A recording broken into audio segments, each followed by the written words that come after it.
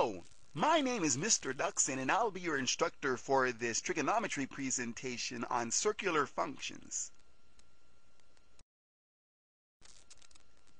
The purpose of this presentation is to define the circular functions in preparation for learning how to graph the 6 trigonometric functions. If we graph the equation x squared plus y squared equals 1 in a triangular coordinate system, we'd end up with a unit circle. A circle with its center at the origin and a radius 1 unit long.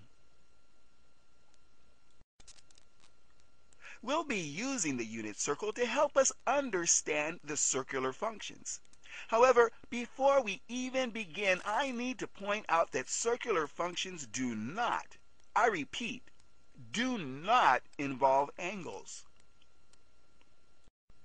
If you saw the presentation titled Introduction to Functions, then you know that a function is a relationship between a set of input values and a set of output values in which some formula assigns to each input value one and only one output value.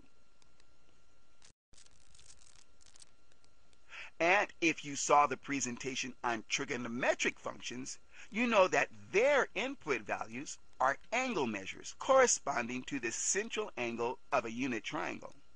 And their output values are the quotients obtained by dividing the length of one side of the unit triangle by the length of another, with 6 formulas designating which side is to be divided by which.